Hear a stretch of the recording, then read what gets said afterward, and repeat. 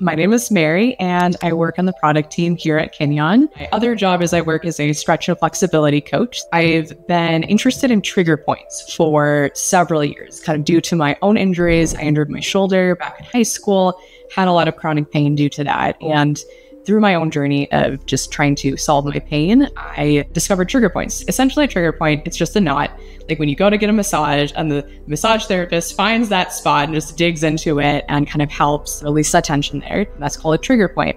And there's lots of research that's been done on this where it's fascinating. You can have like a trigger point in your neck or in your traps up here, and it can be the cause of a tension, headache, or a migraine. And so there's these different kind of referred pain patterns that they find in the trigger points. It's not just at the spot, it kind of is this whole area.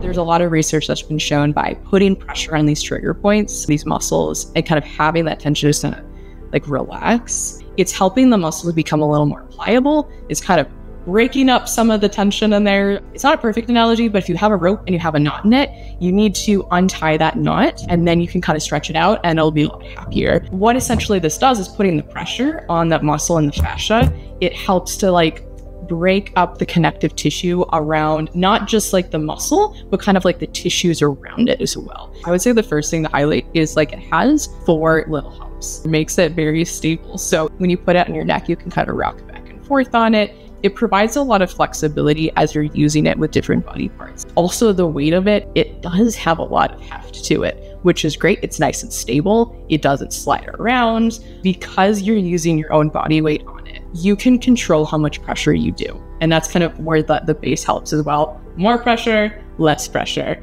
To use the Relief Plus, you start off by feeling on yourself like, oh, I got it. Like there's a knot there. And then you place the Relief Plus in a way that the little points on it can effectively dig into that spot. You then put your own body weight on it as pressure. It's a bit of an uncomfortable sensation, but you just kind of like do some deep breathing and it'll help kind of release that pain. You will feel your muscle like this and it's like, I'm not gonna let go, I'm not gonna let go. You do the deep breathing, you will feel the muscle like whoosh, and then you feel that same spot again and there's no little lump anymore. The knot has been released.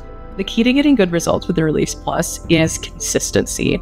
That is the biggest thing that is going to help. If you use it every day, you're going to see more results than if you use it once a week. No matter how small, even if you use it for 1 minute a day, that's going to be greater than doing 30 minutes once a month. The Relief Plus works really well with the Move Plus because the Move Plus targets the joints and the connective tissues around the joint. The Relief Plus targets the trigger points in the muscles. So they work really, really well together. Say you sit down for a 20-minute session, you do a couple minutes on the Relief Plus on your hamstrings and your calves, and then you use the Move Plus for the 15 minutes. And you kind of are prepping the area even more effectively by kind of reducing that tension. So when the Move Plus, like you have that session, it can more effectively help heal the joint and the muscles.